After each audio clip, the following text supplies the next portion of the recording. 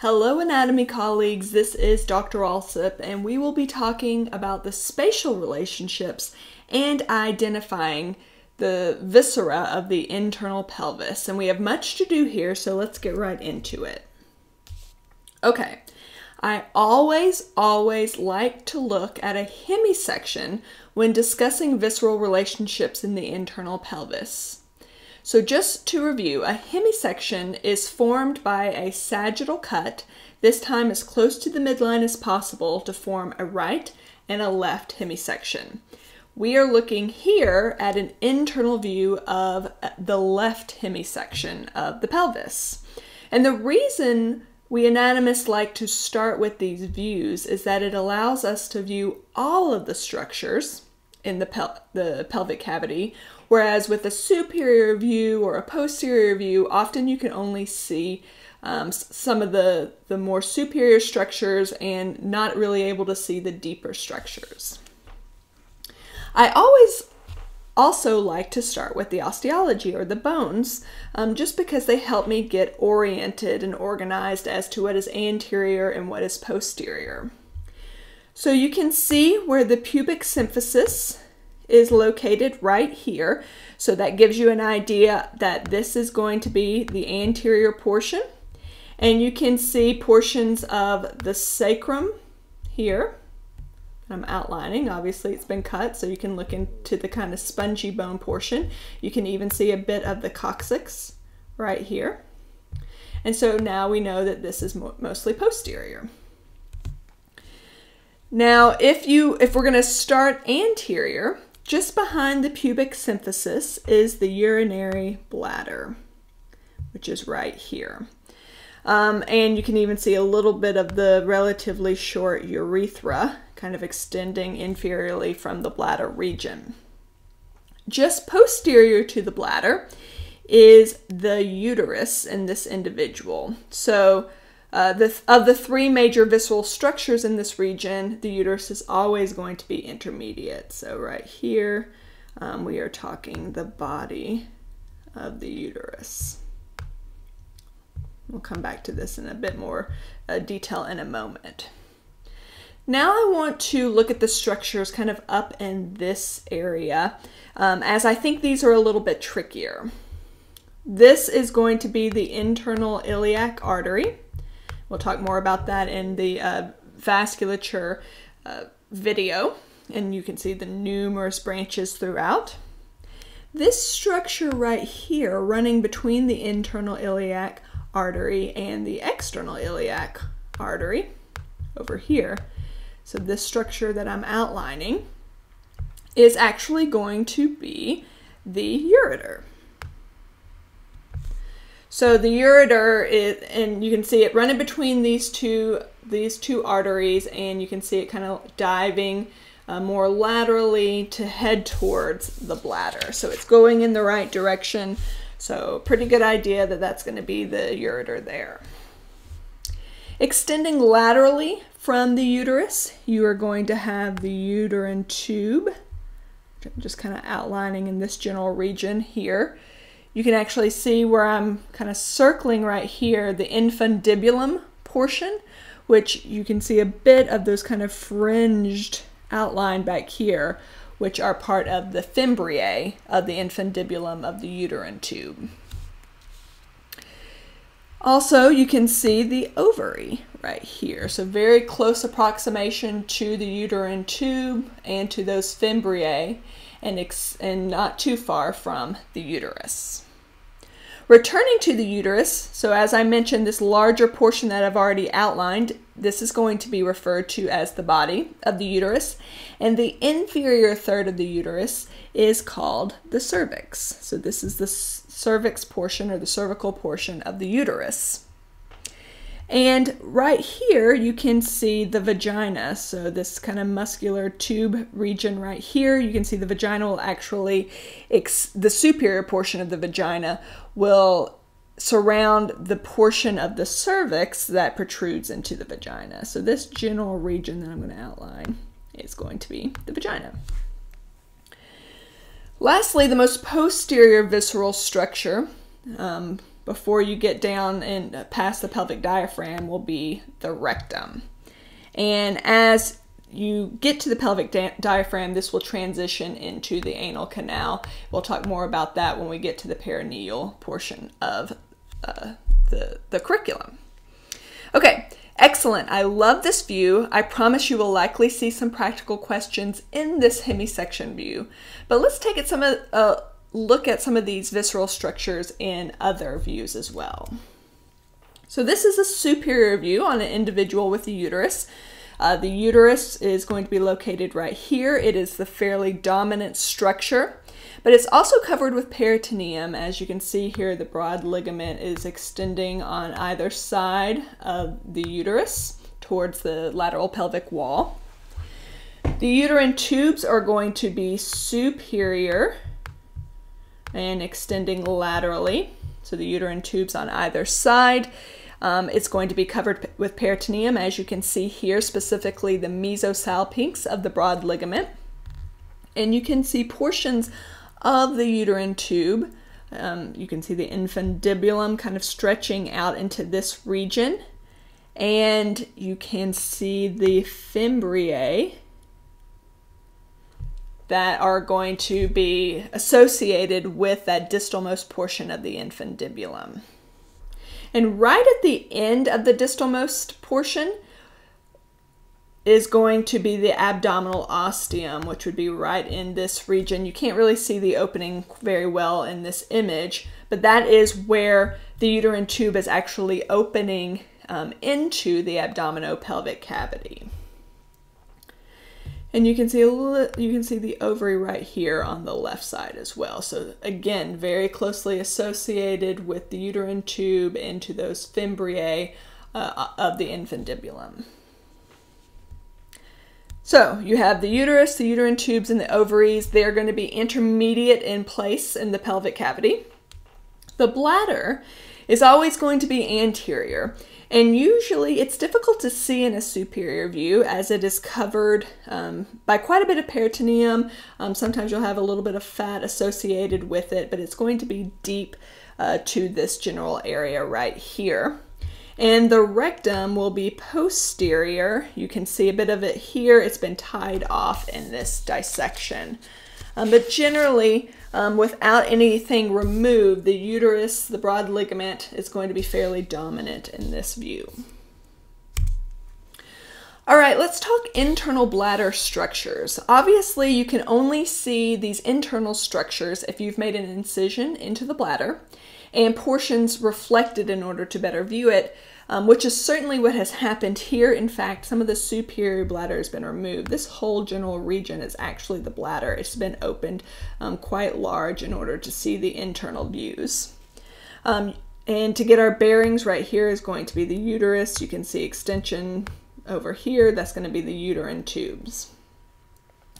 Now, right here, I'm going to circle them. You can see these tiny slit-like openings, which are your ureteric orifices. So your ureteric orifices where the ureters are entering the bladder.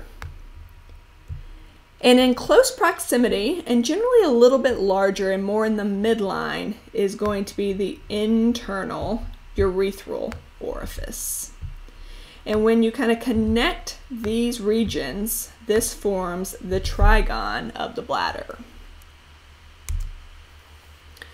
All right, last view of internal pelvic visceral relationships with an emphasis right now with individuals who have a uterus present. And we're going to focus a little bit more on this image, on the parts of the uterine tubes.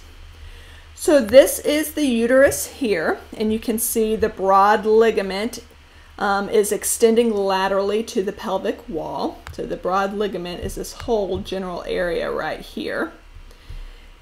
The superiormost portion of the broad ligament is going to be referred to as the mesosalpinx, and this is what's actually covering the uterine tube. So the superiormost portion of the broad ligament is actually covering almost all the surfaces of the uterine tube. The lateralmost portion of the uterine tube is the infundibulum. So I'm just going to kind of label it in its general area. There's no really clear demarcations, but it is going to be the distalmost portion. You will have the fimbriae, which you can see kind of extending all over the place in this general region. And the portion of the infundibulum that opens into the abdominopelvic cavity is the abdominal ostium, which is not very clear here, but it would be in this general area. So this whole general complex right here is part of the infundibulum. The ampulla is the longest portion of the tube. This is generally where fertilization will occur, if it does. And then the isthmus is going to be the portion of the uterine tube that begins to narrow and is close to the uterus. And like I mentioned, there are no clear demarcations between these parts. The ovary will be near the infundibulum portion of the uterine tube, and you can see that the fimbriae are relatively close to the ovary as well. All right, excellent, great work so far working through these structures with me. Now let's take a look at a hemisection of an individual assigned male at birth. So let's find those osteological structures I told you to find first in a hemisection. So here is the anterior pubic symphysis, right here, and posterior, you're going to have the sacrum and the coccyx back here. So sacrum and coccyx, so we know this is posterior. We know we're looking more anteriorly here. Just of note, the penis is not considered part of the internal pelvic viscera, but you can clearly see the penis in this image and the erectile tissues that help compose the penis. So this is penis right here. And back to the pubic symphysis, as always, just behind the pubic symphysis, you're going to have the urinary bladder. And you can see the ureter. Let me outline the ureter real quick. Again, traveling between the internal iliac artery and the external iliac artery on its way towards the bladder. Inferior to the bladder is going to be the prostate gland. And it's difficult to differentiate in this particular individual where the bladder ends and the prostate begins. It may have to do with where the incision or the cut actually occurred.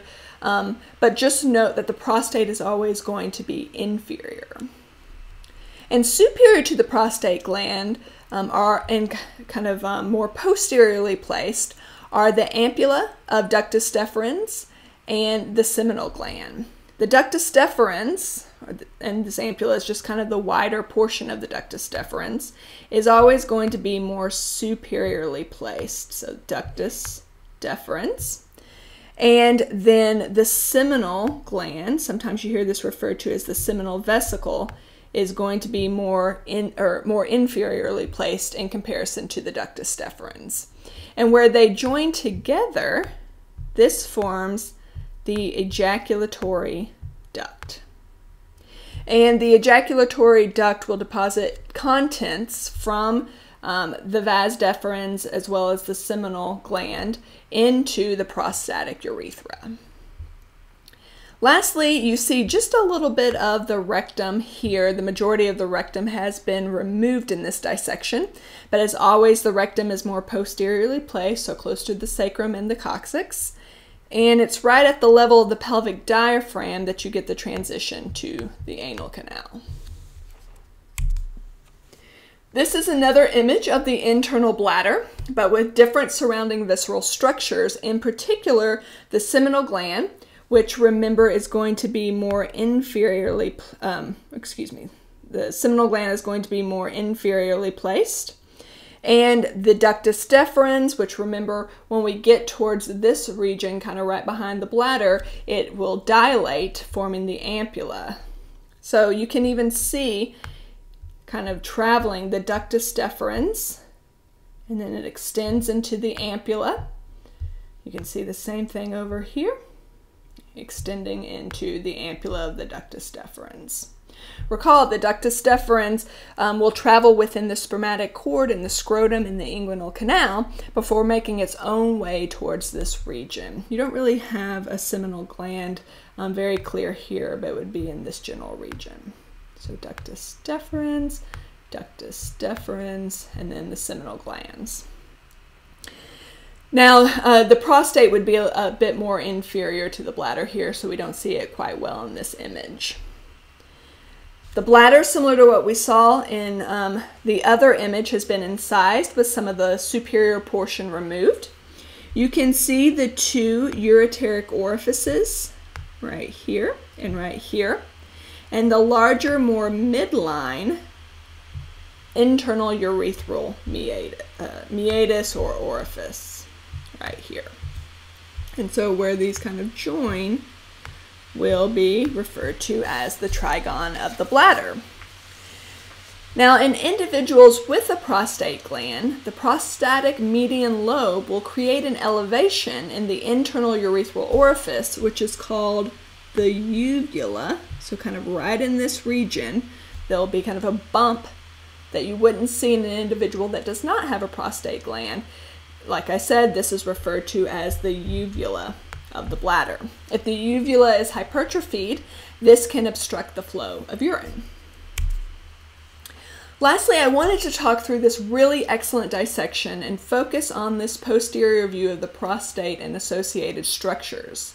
So to get our bearings, most of the posterior bony structures have been removed, as well as the rectum, to get a closer view of this region. You can see a bit of where the pelvic diaphragm muscles are located. And probably the most obvious structure in this dissection is going to be the prostate, or the prostate gland. You can see a bit of the bladder right here as well, just to kind of get your bearings. So the prostate, of course, is going to be inferior. That's why it's a harder structure to see, other than in purely posterior views, posterior inferior views, or in, say, hemisections. So that's why I wanted to look at this image as well. You can see the more inferiorly placed seminal gland. You can't see it quite as well here. It'd be in this general region. And then you have the ductus or vas deferens on either side, here and here, the ones that I've outlined there. And where these two meet, so kind of in this general area, will be the ejaculatory ducts. And so you'll have one on either side, and those ejaculatory ducts will drain into the prostatic urethra.